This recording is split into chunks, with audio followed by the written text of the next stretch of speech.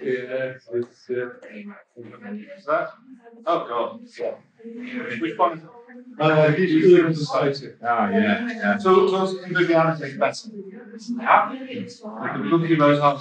I haven't read that. So that's the assumption. Ah. So this is where he sees everything as a whole. He sees technology and people as a whole. And he said he's tool-based. And we end up creating what he calls regimes of scarcity. And education is very good at it. Making things scarce and not really scarce. Yes. Yeah. Wow. Always learn something new, aren't we? Yeah. Have you ever heard him talk? No. I've managed to find several archives of him actually talking through how he came to the philosophy. And it's on the history page, so I think it adds a lot because he can be a bit obtuse at points, but it's really well thought out. You know how he died? When he died, so he got cancer, he got throat cancer, and he went to the doctor, and the doctor said, okay, well, we can operate. And the village said, well, will I be able to talk? Because talking is they said, okay, I don't operate, just give me morphine, and I've managed my own treatment. So his other information is about heaven and about salvation. Don't institutionalize health. Give people tools things, let them themselves. Live for 10 years just by managing their health. Seriously.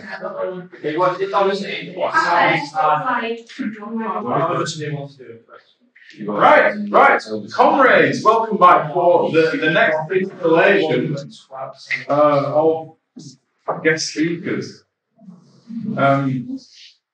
So, as I mentioned last week, this week we have Alex. How do you pronounce his surname? Dunedin is the old name for Edinburgh, the city where I grew up. Alex Dunedin. So that's why I chose the name. So. Right. There we go. So this is Alex. I know I've mentioned him on and off. So this week, you have the kind of privileged insight of elements of his biography and also the work that Alex has done and is doing with the Ragged University.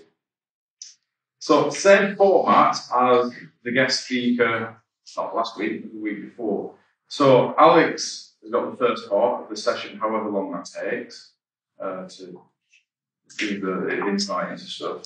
And then you will fracture off into your little groups of one of your provocations.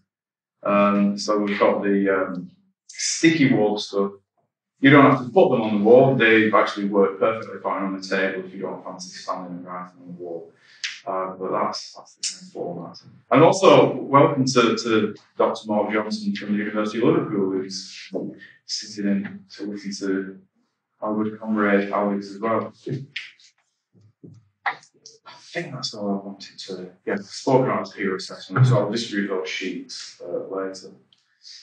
So, without you are recording. Oh yeah, is everyone all right with me recording this section?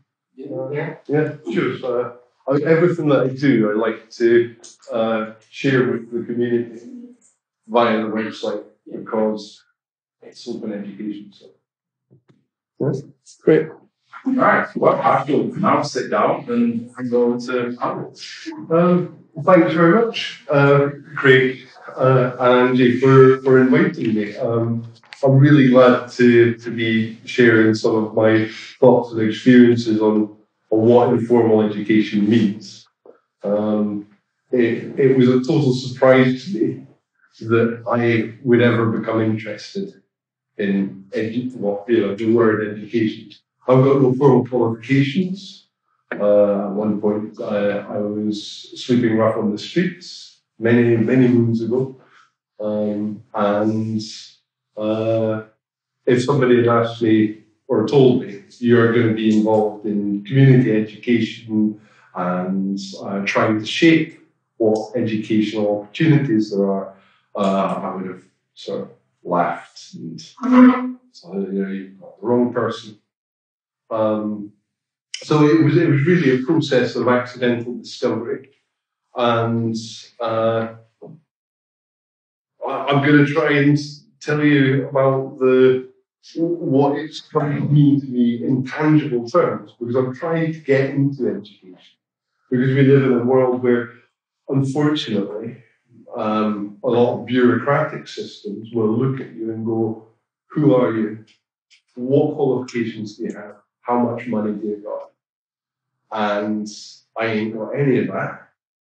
But I am a human being.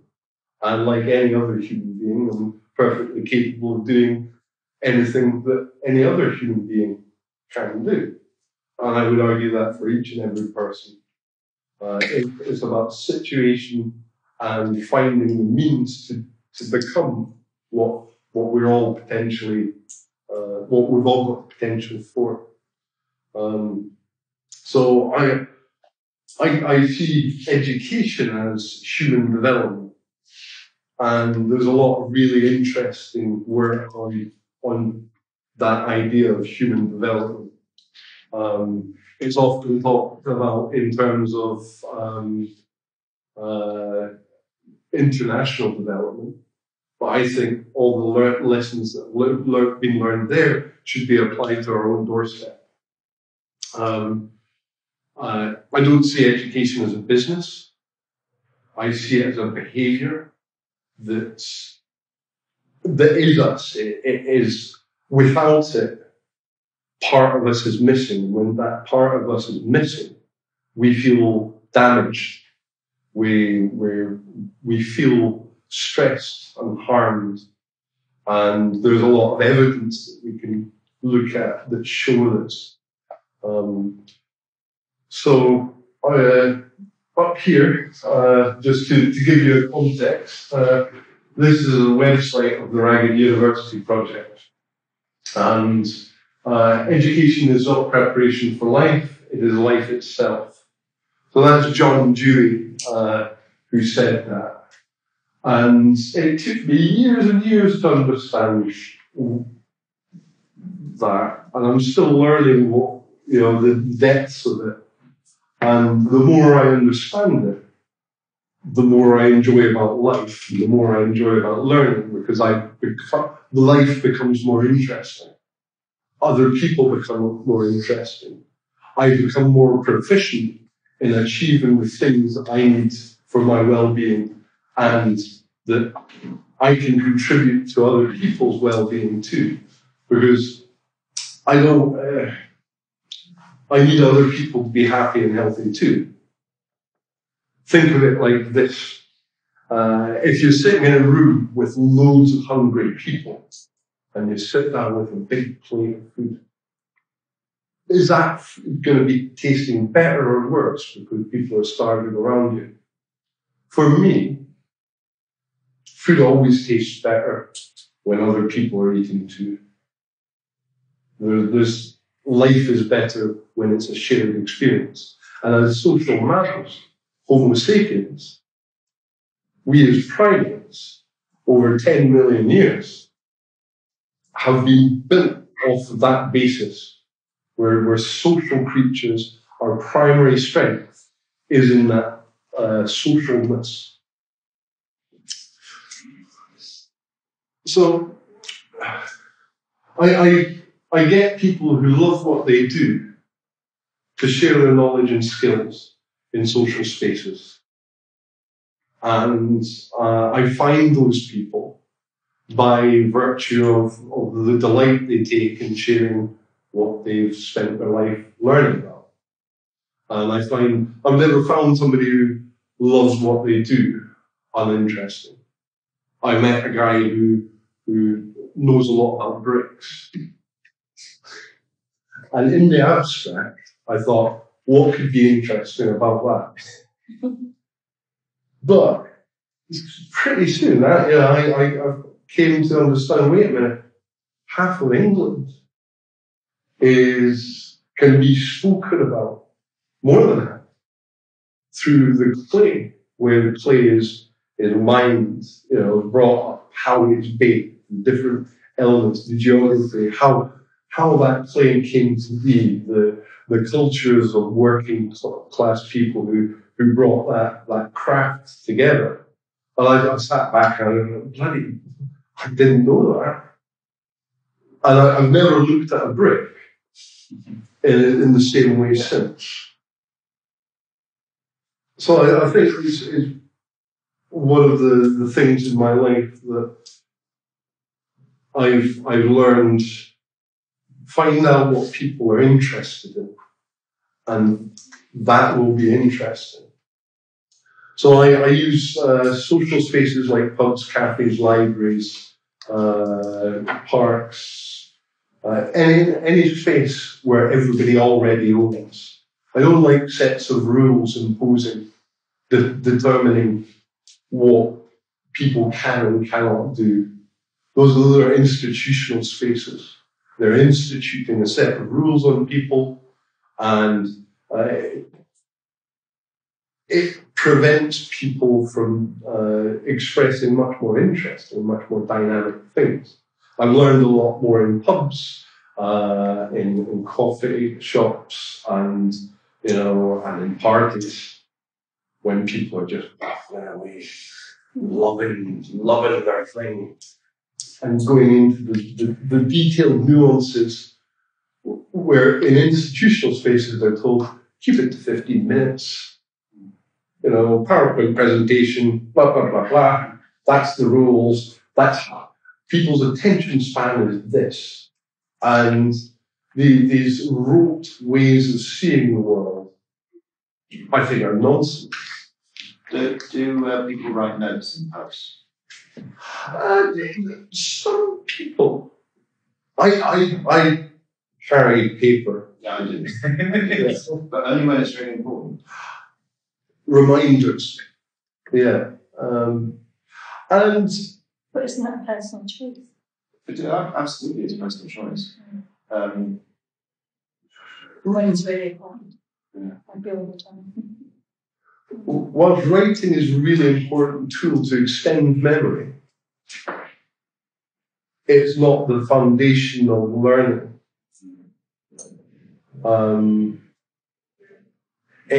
It's a really useful tool. I have learned that when I write notes, I can then structure my memories much more effectively, and I can go back to conversations I've forgotten, even if I'm just putting keywords or drawing mind maps. So yeah, it depends. Some people are rookie, some people write, some people don't. I knew one guy who spent 7 years. I'd go into his house and we'd have tea and smokes and basically talk. And he was really funny. He was like silly Connolly funny. And before I would go into his house, he'd say, "Leave your books at the door, pal. None of that in here." But at one point, I sat and I said, "Look, you know what you just said there? A guy called René Descartes came up with. It's like, I don't care." His thinking was absolutely brilliant. And then one day he said, "I'll show you what knowledge is. I'll show you what education is." He took me out, took me for a walk, and he said, "See that pointing up there on that building? That's rubbish. That pointing on that building, that's really good. And then, see the leading around that, that's really hard to do. This is how you do that." And not at all. And then one day, he, turned around and he went, would you show me how to read?" I was like, "You're shitting me." The guy didn't like books because nobody had taught him, taken the time. But he was a master craftsman, a master roofer. And it reminds me of a story in Manchester. There was a bridge was needed to be built across a canal. And it was a transectional bridge. And they were looking for the right person who had the skill set. And they couldn't get the engineer. And everybody kept on saying, well, you want such and such, the millwright. And they eventually got, could you draw up plans to build this bridge? And he said, no. Well, you couldn't read and write. He said, bring me a big block of cheese. And so a big block of cheese was brought, and he carved it. And he spoke about the structural elements that you need to build a transectional bridge across that width of canal. And it was through inherent knowledge. He'd learned through doing. And so he helped design the bridge. And a lot of knowledge is in our landscape like that. Particularly older generations. In the Highlands of Scotland, you'll find some really interesting history that is not on any piece of paper. It's only in oral tradition. And the life, the knowledge and wisdom is stored in the people. And whilst I love books and writing, there's a lovely quote from Socrates warning about warned about the power of books. It makes people think that they know stuff. Do you think I love libraries, university libraries particularly, and I always I think that they're places to go and talk to the dead. Because most of the people who've written the book in libraries are dead. Mm-hmm. And books are a way of carrying the voice forwards to the future generation when you're not going to be alive. And archives like that, we were talking about an archive here yesterday. And I think, you see, I asked a question about notes because I just noticed you all started to write notes. And I thought this was quite funny because I had these long conversations with Alex and we've had it for a long time. And I've never for once imagined that he would give a talk and people would sit down and write notes. But I think it's always in the people, isn't it? It's always in the people. Yes. And you get to know dead people. These are artifacts of people. He died really interestingly. I sit and I read this, and I imagine sitting with somebody, with this person. You can hear the guy talk. I found some of the recordings of Ivan Illich being interviewed. He was an intensely interesting guy who really challenged the norms of how our world is structured. And so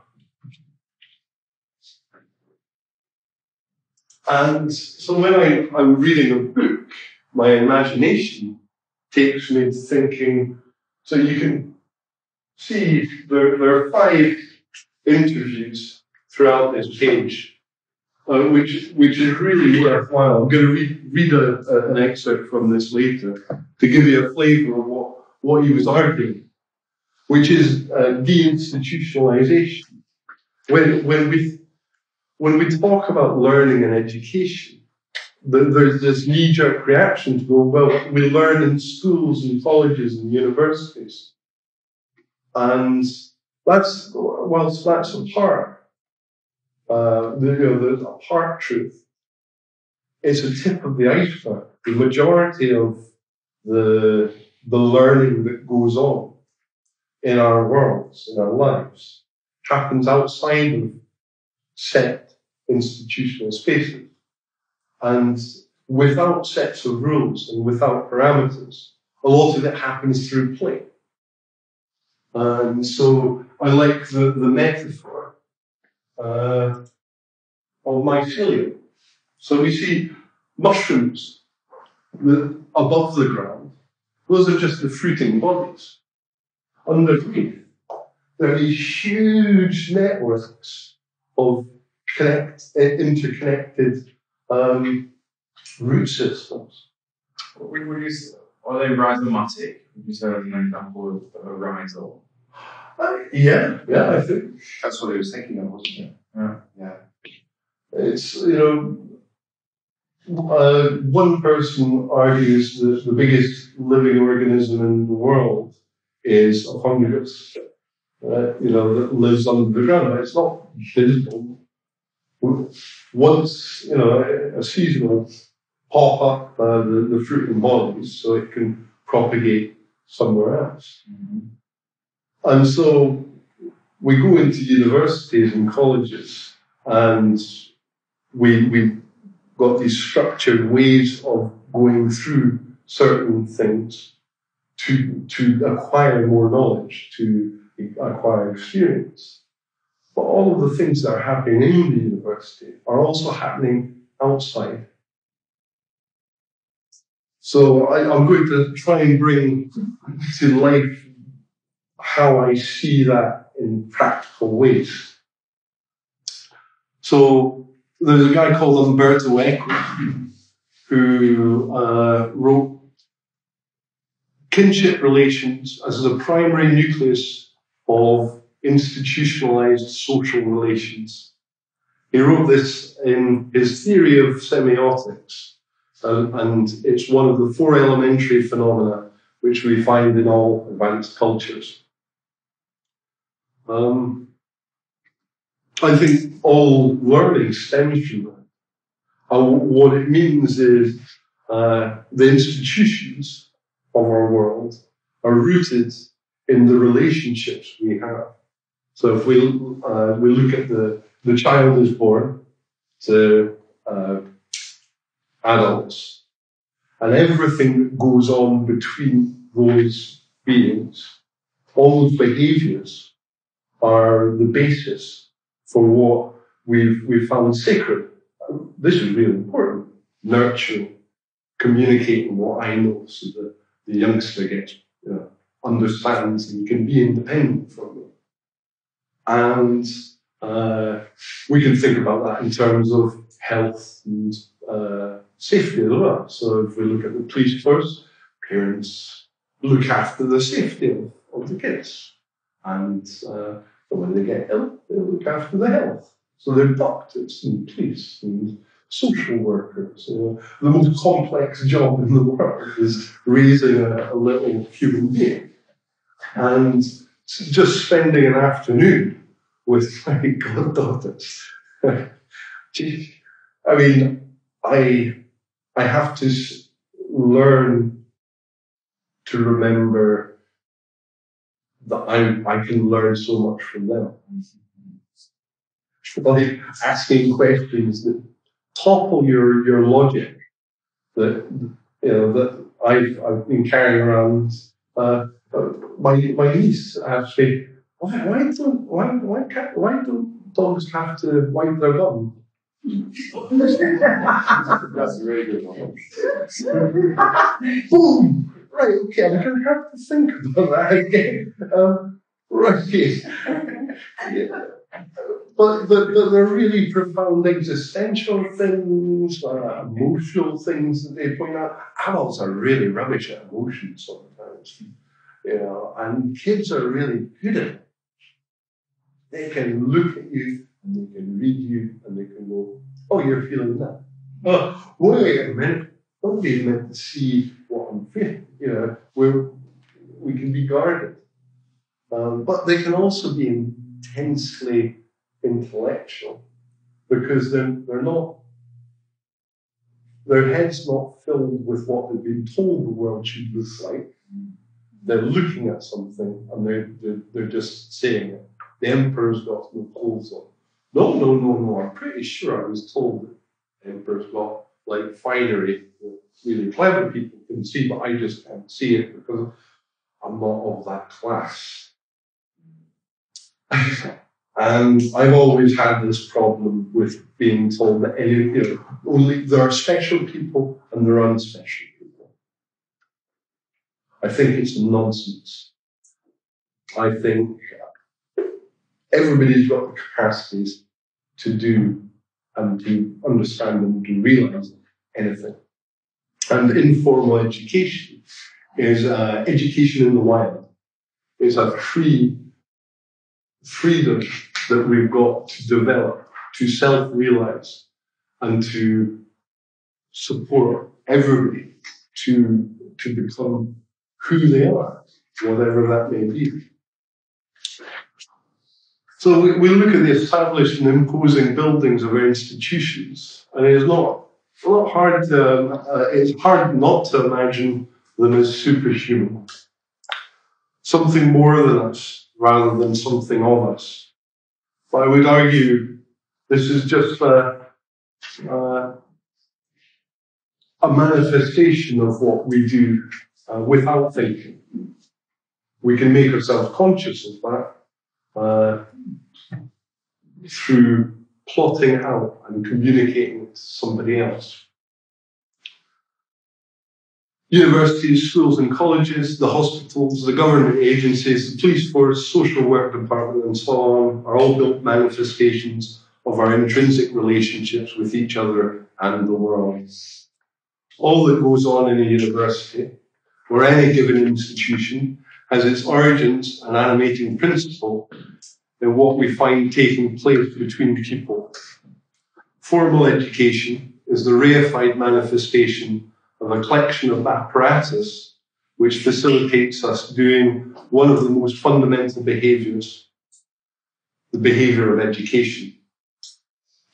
The formal education is a ritualised and codified construction of what we do naturally. Not only us, but many species, ranging from ants to primates. The formal is a small part of a massive interconnected whole. Formal education is the tip of an iceberg where the main body lies submerged. Universities, schools and colleges are like the fruiting bodies of mushrooms, appearing visibly above the ground, but underneath and obscured from sight, the extensive mycelium, a web of interconnections which are our relationships and the world. Thornton and Raihani, who study teaching and learning throughout the animal world, describe teaching as a form of behaviour that functions to promote learning in others. Carroll and Hauser clarify 3 criteria for identifying the occurrence of teaching. An individual A modifies its behaviour only in the presence of a naive observer B. A incurs some cost or derives no immediate benefit. As a result of A's behaviour, B acquires knowledge or skills more rapidly or efficiently than it would otherwise. So that I was looking for a hard definition. Well, what is teaching? What are we doing? What are not just we doing? Lots of species. Is there a single definition that's possible, do you think? No. But they do go on to say, they go on to say, adherence to conventional narrow definitions of teaching, generally derived from human-infant interactions, has caused many related but simpler phenomena in species to go unstudied, unrecorded, and severely limits further exploration of this topic. And I think that it's an example of why so much attention is directed inward towards university, to the formalized spaces, to understand learning. And we imagine that that's where quality is stored. People come in and have their brains filled with knowledge and then go out and become productive members of society. whereas it's much, much, much different. I think these are rooms, these are seats, tables, they're computers. Is there anything? Does anybody see anything in here or in the university that you don't see out in the wider world? Assignments. Bureaucracy. It's What happens between a mother and a newborn baby? When there's that relationship, it's just pure sort of love, really. And often, mothers will sort of look at the baby, I can't do it. Sometimes I want to fight for you know what I mean? yeah. And the baby will react with a smile and wiggle around, and there's an absolute sort of symbiotic relationship that's happening. Is that teaching? Yes, there's teaching that goes on there. Who's teaching who? I think it's probably a dialogue. Mm. I think there's call and response. And I understand learning and teaching as always being together, it's a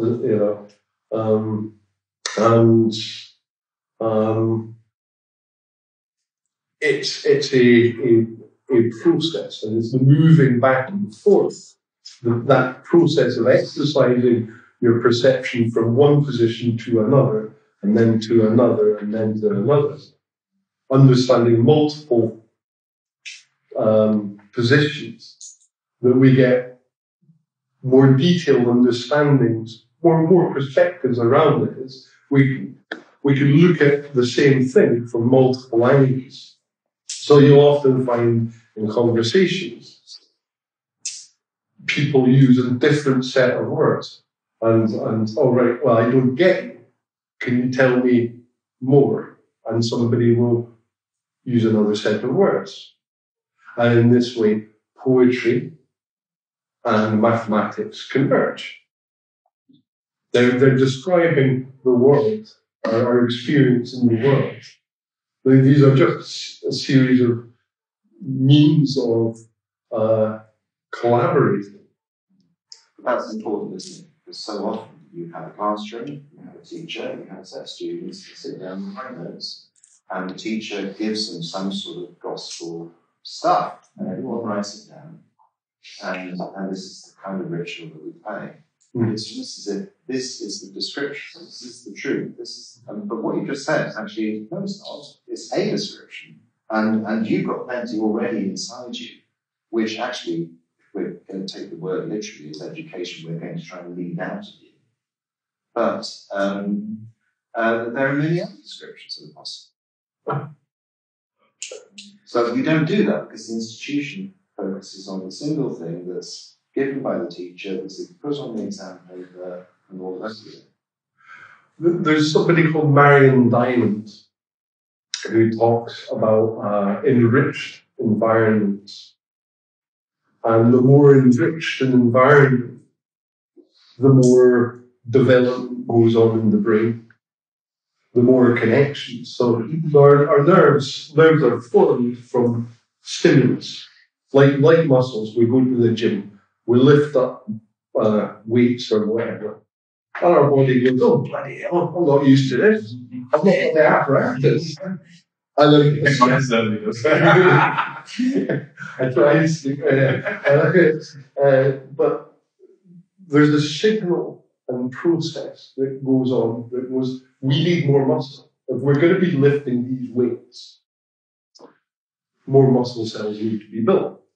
So there's a biofeedback, and that is the same about the brain. So we've got these neurons that grow. And when we say listen to music, new neurons will be forming. And the more music we listen to, more any information will cause our brain to go, well, we need a new pattern. We need new neurons connecting with this. And the old ones that aren't used retract. So there's a reinforcement process that goes on. And Marion Diamond did a lot of research and showed in an enriched environment, you get more complex, more healthy brains. Charles Darwin studied this, and he looked at domestic rabbits, the brains of domestic rabbits compared to wild rabbits, and found that wild rabbits had much more developed, complex brains, and suggested that it's to do with the enriched environment. Because a rabbit in a cage or a chicken in a cage would be sitting there going, what can I do? Well, what can I do? I know, well, I can eat and shit. I can pet my own feathers out, you know.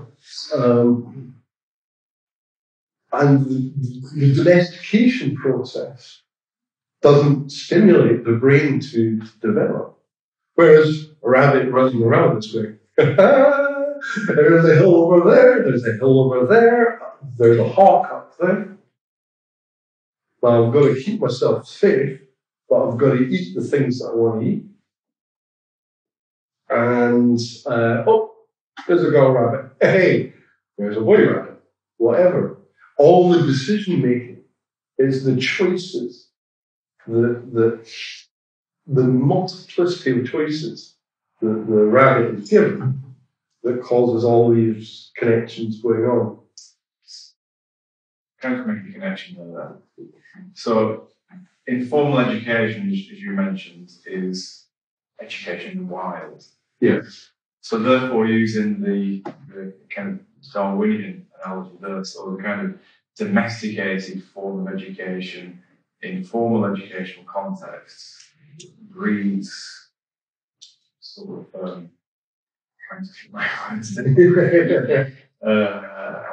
Conventional thinking. Okay, that's well framed, yeah. Kind of conventional level of thinking. Whereas taken out of the sort of familiar patterns of formal education, informal education in the wild would therefore, following that logic, generate some more kind of dynamic thinkers or I think we need both. We need an enriched environment.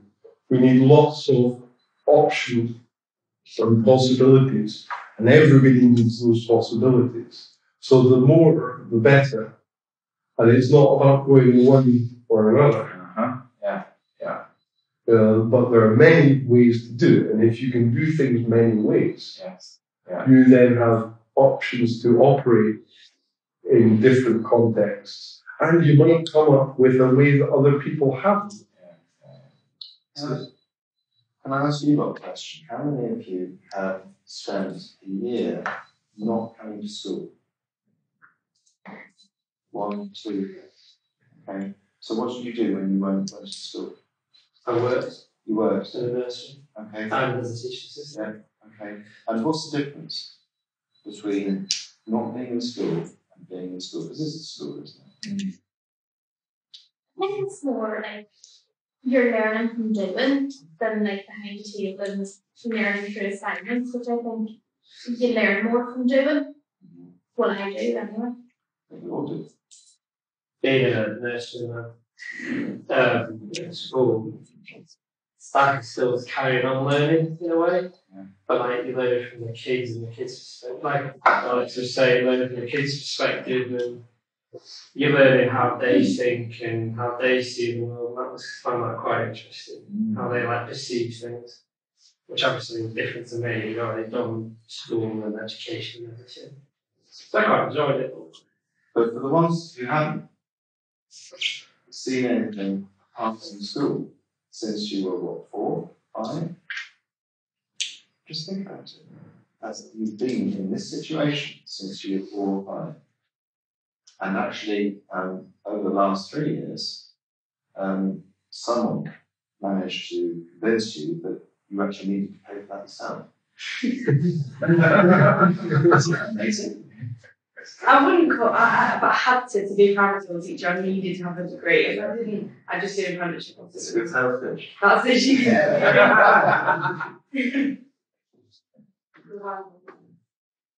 Has anybody learned anything by using YouTube? Out of curiosity.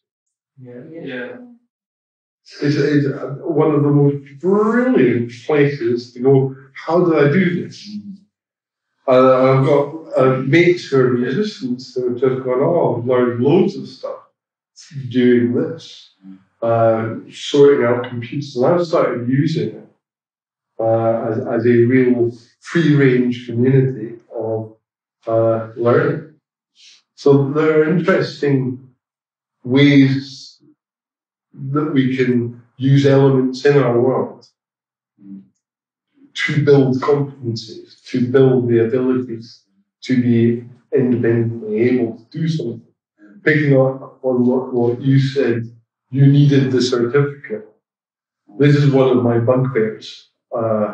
It really, I think it's a moral and ethical issue that people are not given the opportunity to demonstrate what they know independently of paying.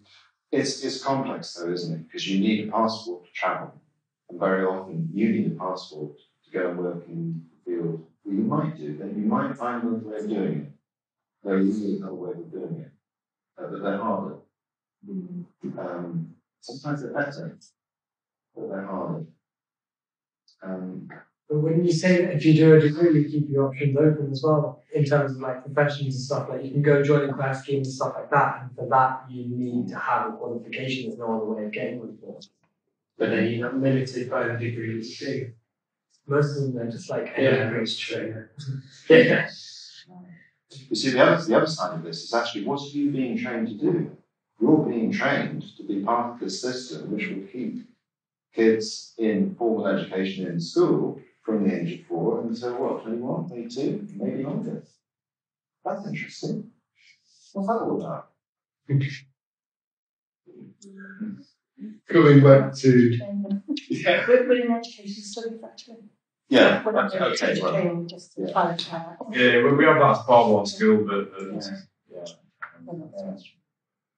Alex, you just, if we could get back to, I met Alex a few weeks ago when we did a Visual Education Research Association, and Craig asked me to talk, and I was terrified. I had to follow these guys, so a bit hard going. But you mentioned a phrase there, which I thought was nice.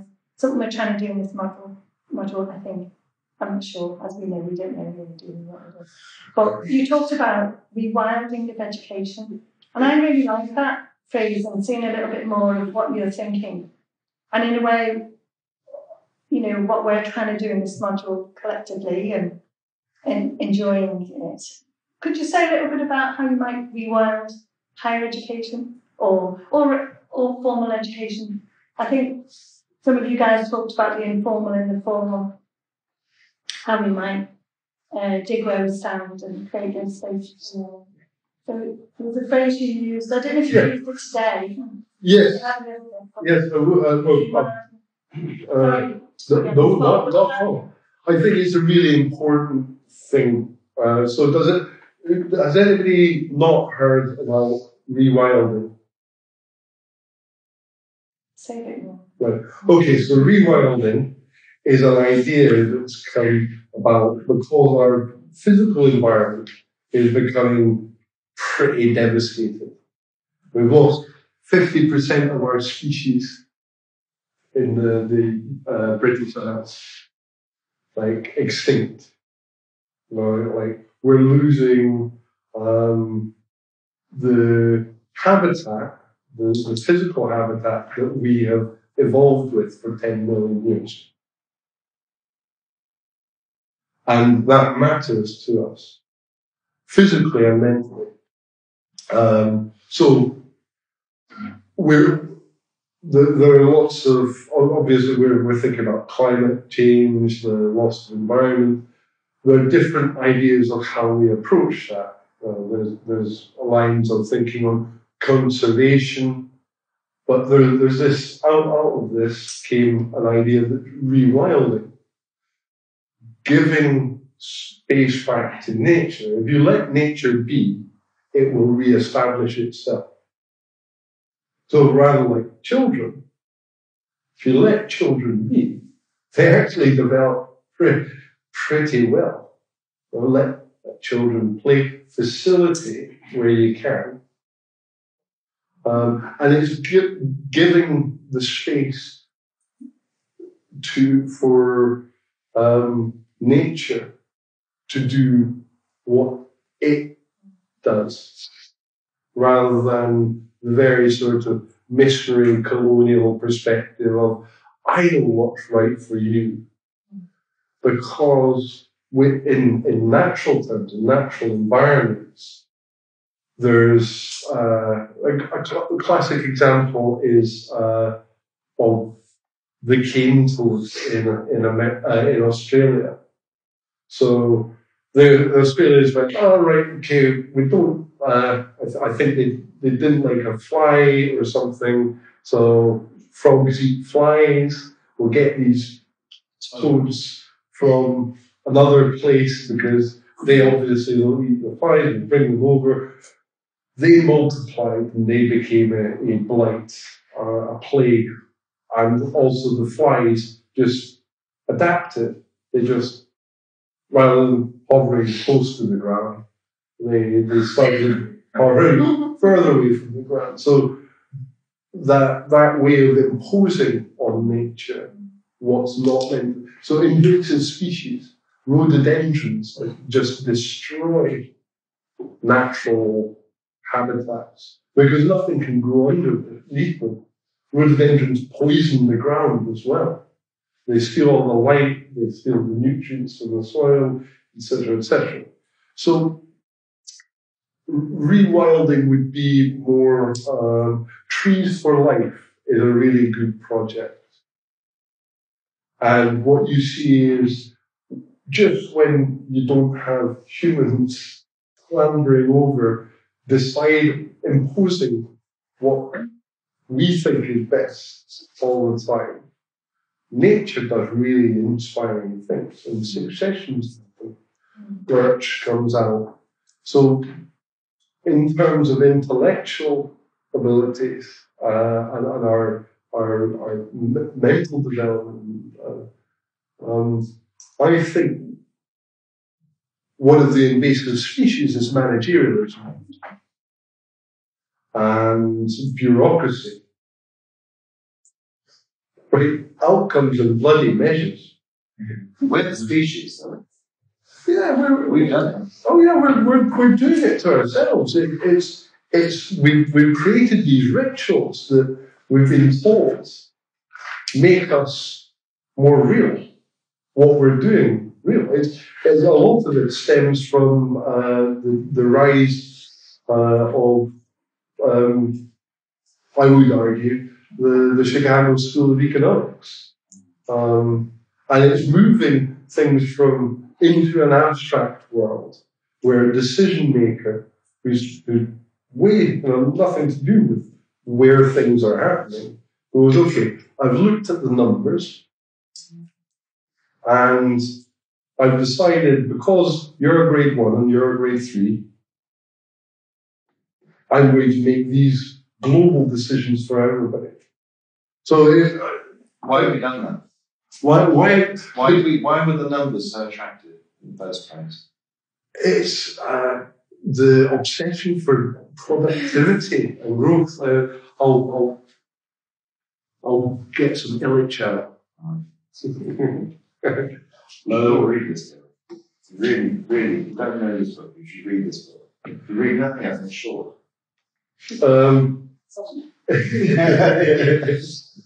Everywhere, the hidden curriculum for schooling initiates the citizen to the myth that bureaucracies guided by scientific knowledge are efficient and benevolent. Everywhere, the same curriculum instills in the pupil the myth that increased production will provide a better life. And everywhere, it develops the habit of self-defeating consumption of services and alienating production, the tolerance for institutional dependence and the recognition of institutional rankings. The hidden curriculum of school does all this in spite of contrary efforts undertaken by teachers, and no matter what ideology prevails. There's a lot of this can be traced back to Stanley Jevons in Manchester, and he developed one of the first mathematical versions of economics. Prior to that, political economy was a sociological science. It was the study of man in the everyday business of life. Right? It was about relationships, functional relationships, not numbers on spreadsheets. So think about maybe a factory floor. Bessie and Jill and Tom and Ben are all working away, maybe stuffing teddy bears. And somebody's the gaffer's walking through. Hey, Jesse, how's it going? How's the kids? Fine, yeah. Well, one's got the chicken pox. Oh, good. Do you need anything? No, I'm fine, just give me some. Ben's going, oh, well, I want to go off for a weekend. I'm really knackered. Oh, yeah, great. And so on. Right? There's a relationship. But in the modern corporation, Nike and the stock market, just everything becomes a spreadsheet. And I sit in Wall Street and I go, for every share I own, the productivity of each pence is 0.1% profit. How can I make more profit? Can we cut any costs? Can we cut any human beings from the process? So we're getting rid of humans. Why have we done that? It's a stupid thing to do, isn't it? I think it's a bit of a cult of finance. Cult-like behavior. And they just want more. I think everyone wants more and more. That's the culture we live in. Just everyone wants to have everything, which is why you work for a pay rise. You can buy more things, more expensive things. So it's the culture we live in that's dictated that thought process to that point. Everyone wants more, so we work out that we try and cut costs wherever we can so we can have more. Yeah. But wouldn't we all be dead by now? Wouldn't we have, we'd have finished it all off, wouldn't we? Well, it's self-preservation as well, isn't it? So how does that work? So, CEO of Nike isn't stupid, he knows he needs workers. If he can cut the cost of a human by getting a machine, no bother him, and the human's got to go and find another job, which is created out of like a necessity to work. People need workers. They'll back up. Maybe Adidas will open a factory, or I worked with Nice, right? We can work in this factory. Then eventually Adidas will employ the same machines and then get rid of it, and it'll just be an endless cycle. But he still tries, the worker still tries to work and sustain himself. That's the way I look at it.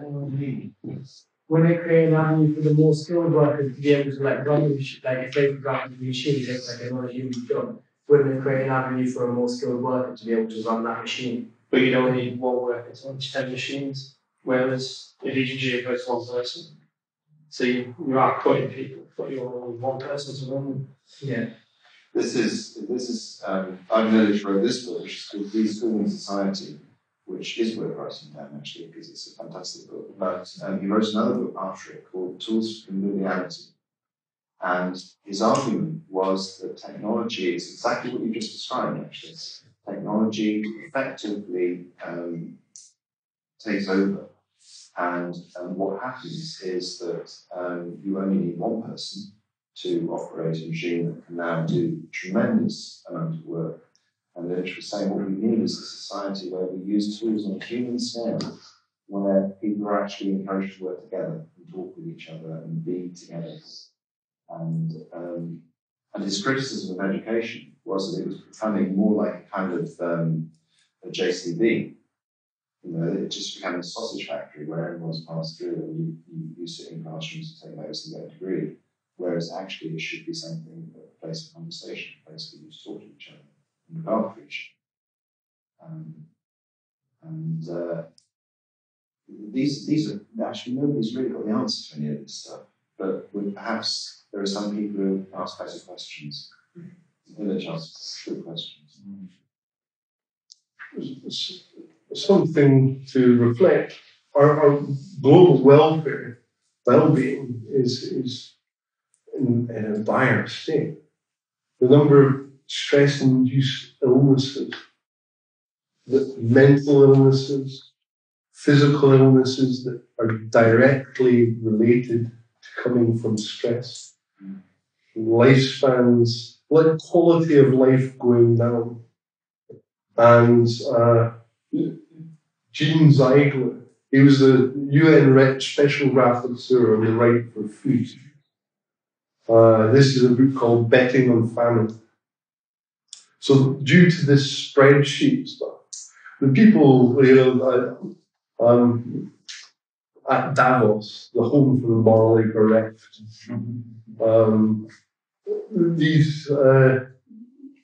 these people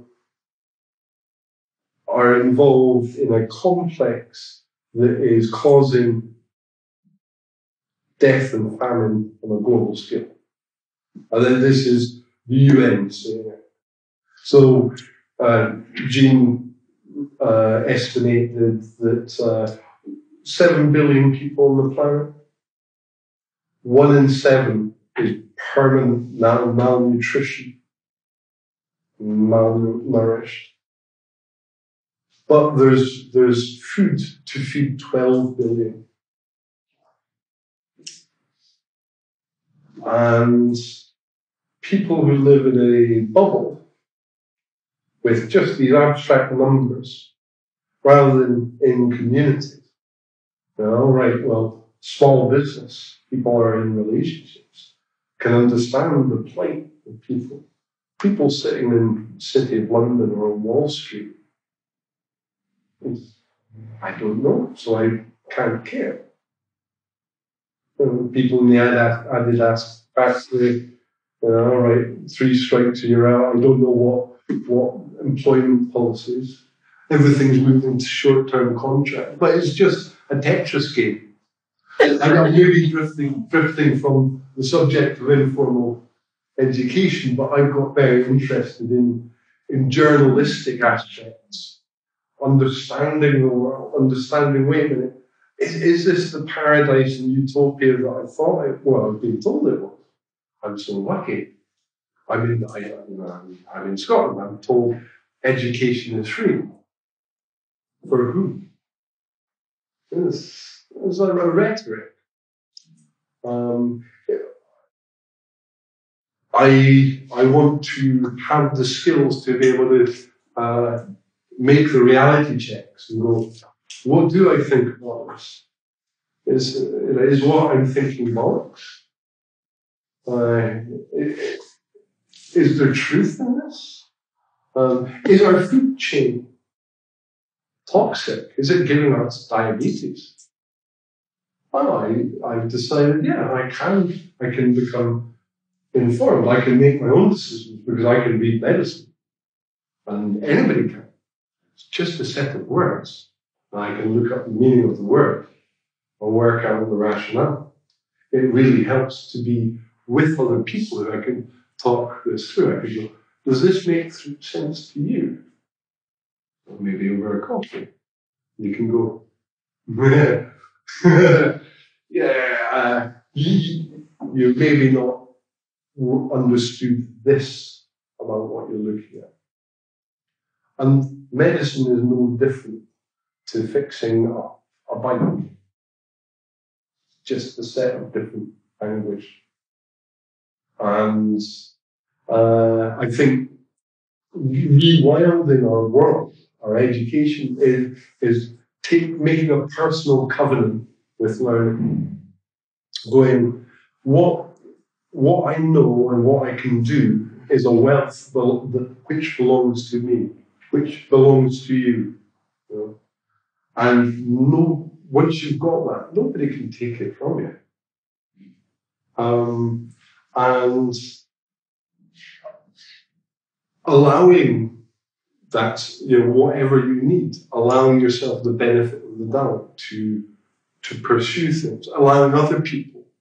So in people who are in education are overwhelmingly interested in other people achieving what they want to achieve.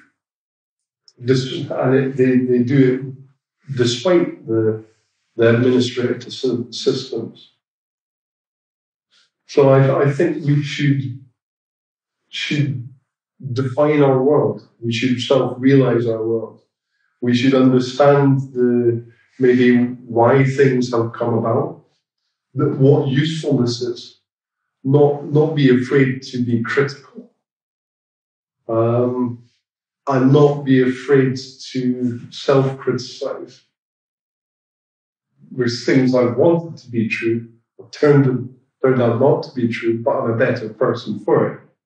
When I've sort of gone, oh, right, the world's, this aspect of the world is just nuts. It's not malicious, maybe. And learning has been a route to me having a wealth and being able to do things like talk to anybody in any university, in any job, and go, I want to know what you know.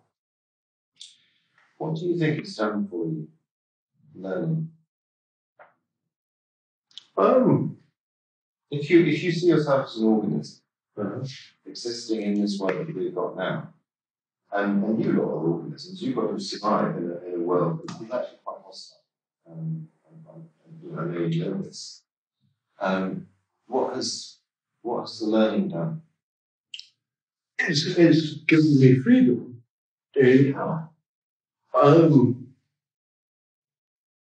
I can do things without money. Yeah. Okay. I'm not dependent on other people or on institutions rubber stamping me. So, all right. So, is it because it's giving you flexibility? It's Right. flexibility to adapt, to connect with other people, to be involved in culture,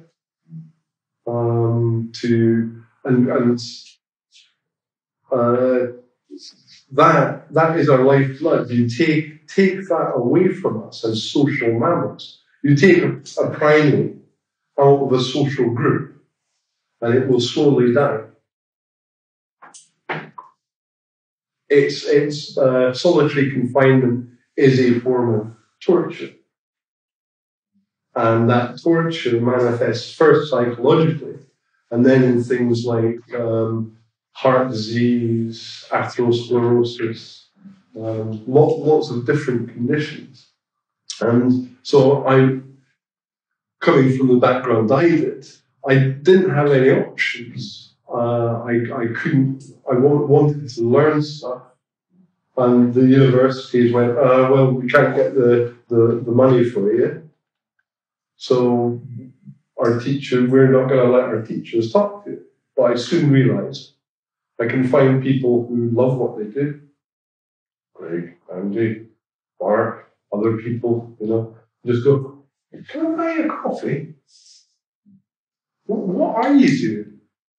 What books do you think are worthwhile reading? I want to be involved in this conversation. I would have given up on life because that is life. Education is not a preparation for it. It's life itself. Practical things have come from it. I can build websites now.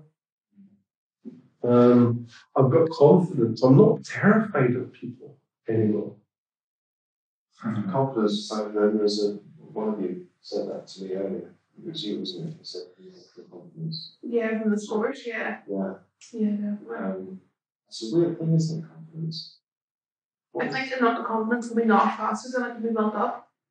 Those I feel like over the course of the 3 years it's slowly built up to where I'm at now, but you know, since me in first year, are you confident to talk about that you're academic knowledge? I wouldn't run away probably. So what is, when you're confident, it's as if you know what to do in a situation.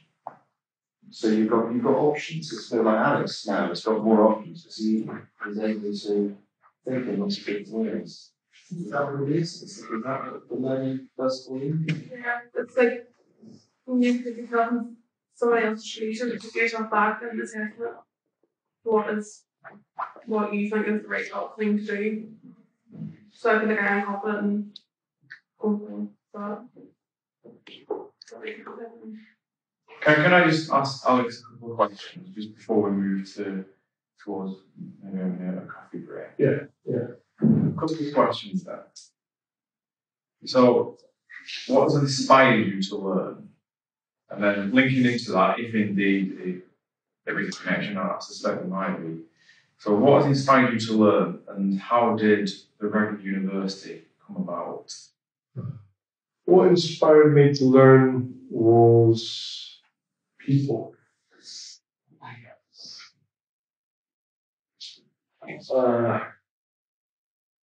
Everything I know, I can trace back and link to somebody.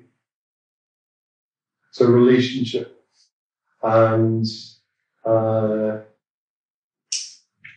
pleasure. I'm a pleasure monkey. It gives me great pleasure to look at something and understand it.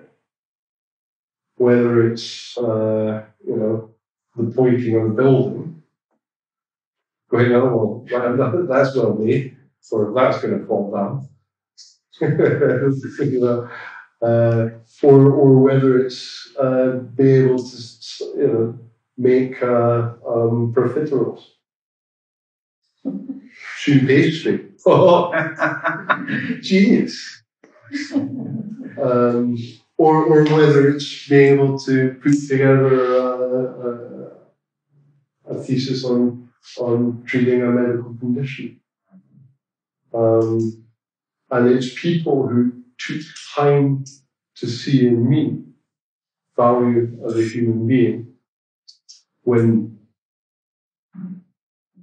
I had not known that. And I was surprised because some people said, of course you can understand this.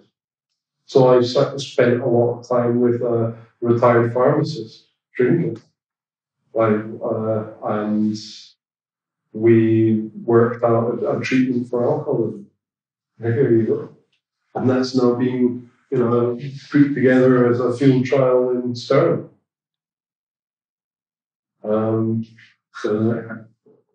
So here's an example of the work that I've done.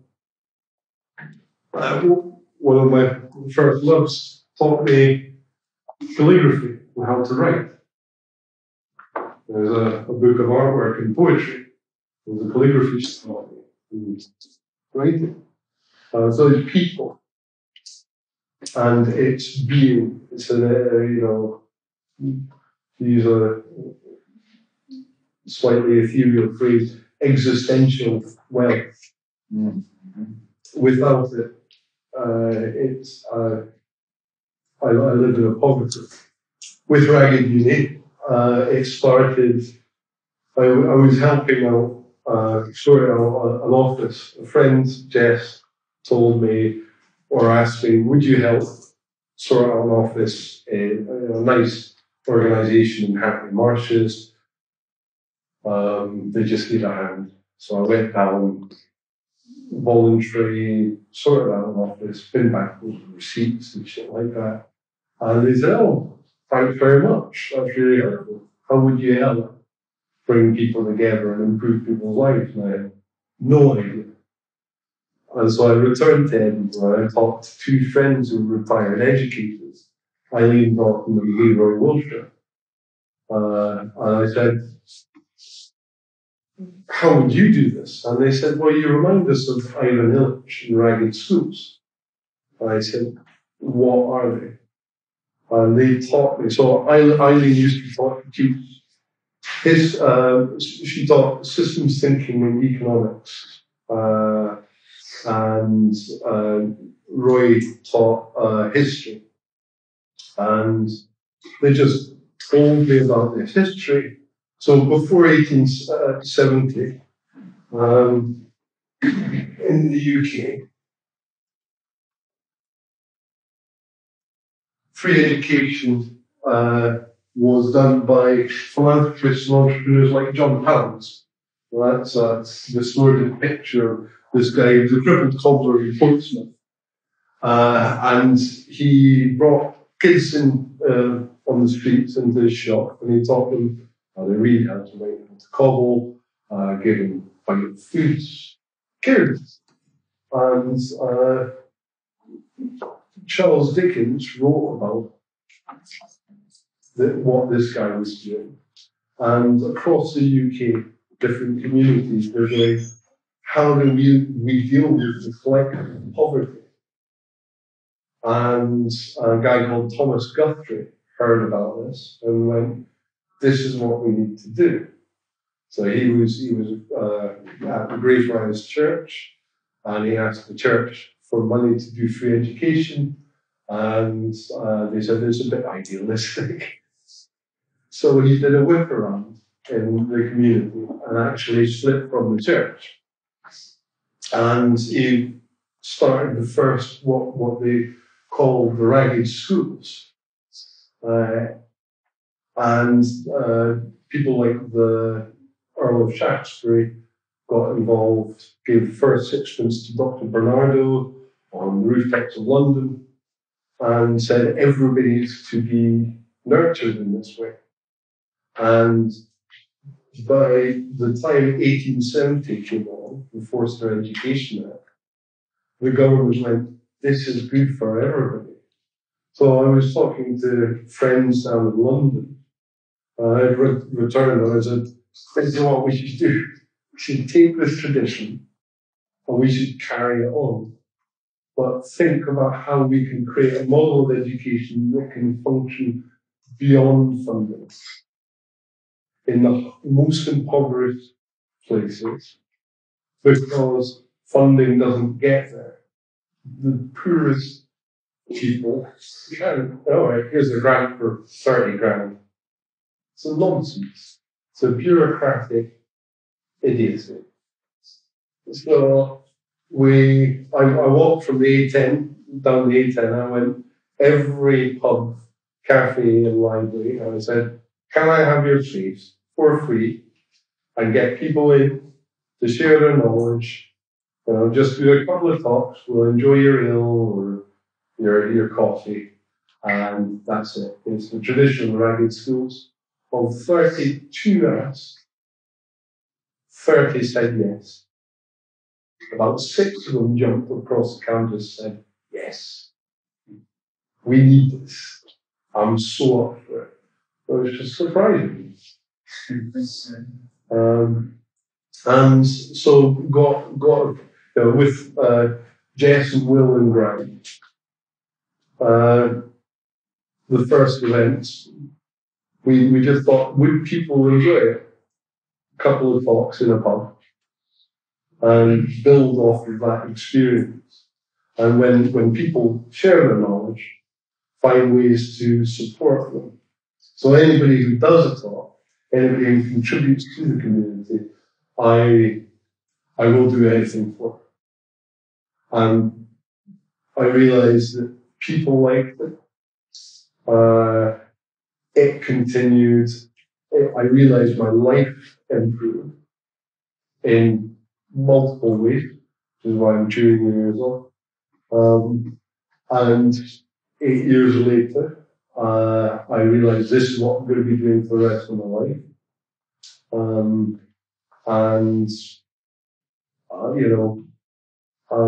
now interested in trying to expand the definitions of education beyond formal to how do we get people valued for the knowledge that they do have. So I hope that gives you a sort of a potted view. I know I've been waffling on. Sorry. No, if I could make a suggestion. Yeah. So if we have a kind of coffee break, a toilet / coffee break, and then I invite you guys to think of your various comments, questions. So then you can have Alex for a kind of period of time where you can kind of pick a few ideas around that questions. And then I will move over onto your provocations, your things that you concoct. Okay, so if we it's nearly all past. So if we're back in here for quarter two, so 15 minutes, and then we'll quickly continue. Is that all right? Yeah.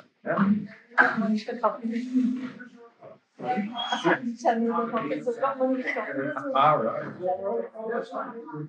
Are you okay to? Yeah, absolutely.